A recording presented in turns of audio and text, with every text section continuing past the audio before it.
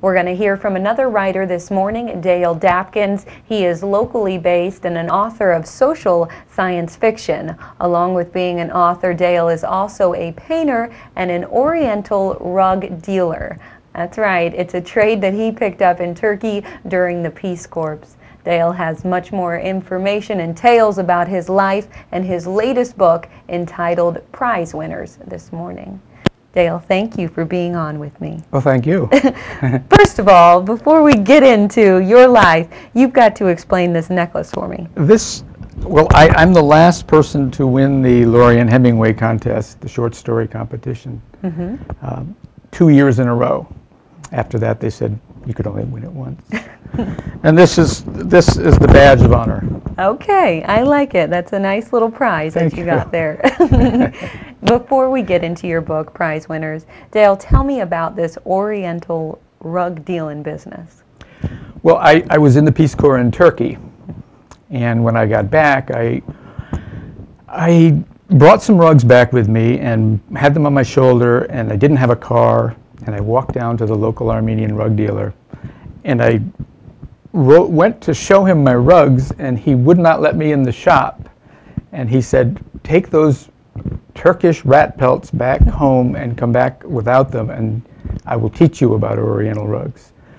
I didn't realize the animosity between Turks and Armenians at the time. But I went back and apprenticed to him for probably 5 years and learned all about antique Oriental rugs. Very interesting. Yeah. Did you write a book about it?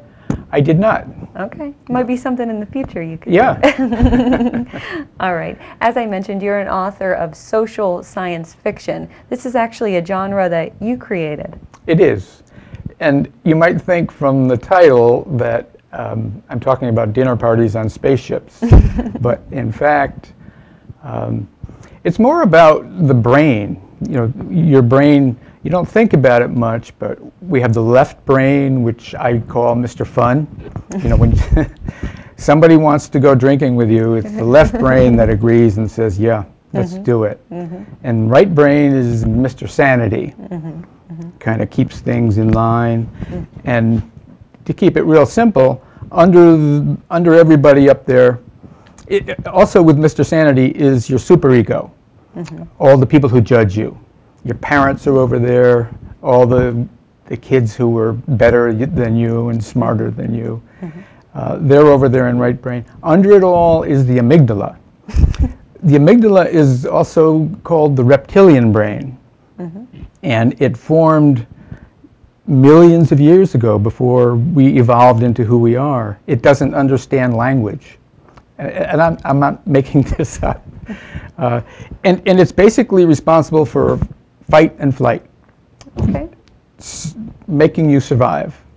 And it's like, I don't know, you probably never experienced this, but when someone gets really angry and can feel it coming on and you can't stop it, it's because you can't talk to your reptilian brain.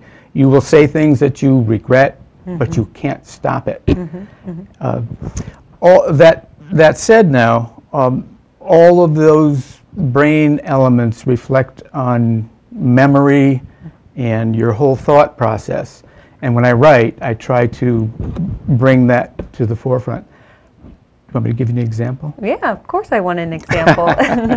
Well, in my house growing up, my parents, me, my brothers, everybody referred to Jesus as if Jesus was right there in the room. My mother whined to Jesus. You know, I asked Jesus for things, and sometimes I got them. And he was like the the cheap lottery ticket. You might get it. You don't know when Jesus is going to come through. And but like I said, my mother whined to Jesus all the time about her appliance needs, wanting to get into the country club that wouldn't let us in. And my father just kind of swore in his name. And so in my writing, I bring the Jesus character in like the first story in the book. He's actually a person there. He's with us all the time, and everybody talks to him. Well, he's like an old uncle, you know. I like it. Thank you.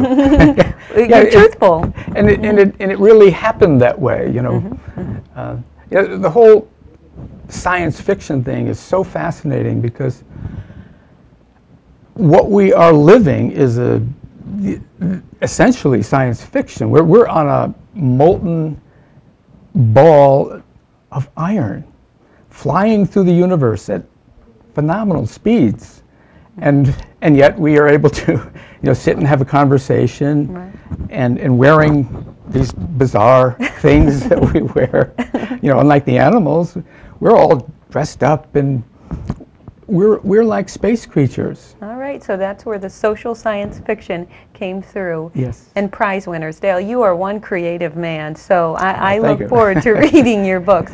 Prize winners, that's the latest one that's been released. Yes. And you can pick it up on absolutelyamezingebooks.com. It's $3.99 to purchase an electronic version. Do you have a new book in the works? Yes, I do. I have Prize Winners Stew. Okay. And with small dogs.